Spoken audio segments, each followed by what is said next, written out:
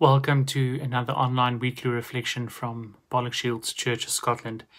Remember to email me on the email address in the description of this video if you want to be added to the mailing list and be reminded of new videos and also arrangements for the reopening of church, which has happened past Sunday.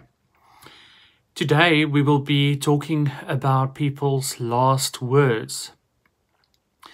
It's interesting that we often pay very careful attention to what people's last words are. It doesn't matter if people die suddenly or after a long illness. The last words a human utters become somewhat mystical and more meaningful. Perhaps because we will never hear that person speak again, or maybe because these words are somehow more profound. If this is the case, why are these last words often considered more profound? In the case of a person coming to the end of their life after suffering a long illness, it might be that the person's last words are stripped of pretense, ulterior motives, and is somehow devoid of the clutter of trivial things. We rarely see documented words of people on their deathbeds talking about bills and TV shows, political issues, religious dogmatical philosophy, or bad customer service. It is often about the important things in life. It is often about family, love, forgiveness, joy, and peace. Stripped of the pretense and self-interest that too often marks our lives, we come to what is really important. Paul writes to this effect in Hebrews chapter 12, verses 1 to 2, where he says, "As for us, we have this large crowd of witnesses around us. So then let us rid ourselves of everything that gets in the way and of the sin which holds on to us so tightly. And let us run with determination the race that lies before us. Let us keep our eyes fixed on Jesus, on whom our faith depends from beginning to end.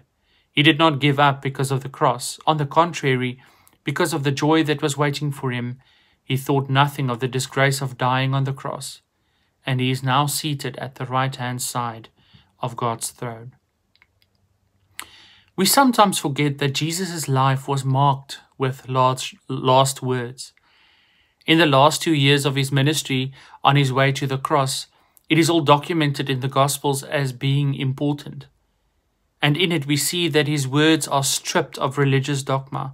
It's stripped of self-interest, financial wealth, political hang-ups, grudges, and the various things we cling on to dear life. What are you clinging on to now that you might discover later on down the line was really not that important and only took up time that could be used to love those around you, forgive those who hurt you, and live the life you're living at present to the fullest, to find a purpose in our all too short lives? Let us pray. Lord, there's something in my nature that takes me so easily, like moth to light, to things that don't matter. I circle and flutter, batter wings, fly frantic for nothing. I fill my time with trivial things, crowd out the questions of who I really am and where I'm heading.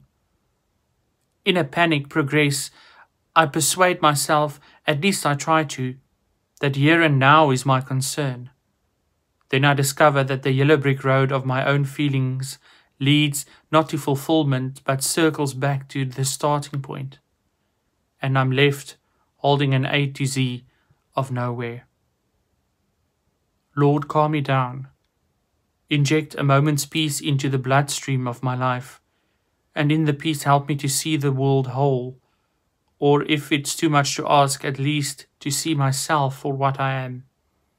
Give me the courage to dive below the surface, to push aside the jetsam of my living, to catch a vision of what really matters, not a kaleidoscope of jumbled images changing with every twist of the tube, but clear and fresh in the light of your truth. Help me to grasp priorities, to understand a little of your purpose for the world and my place in it. Amen.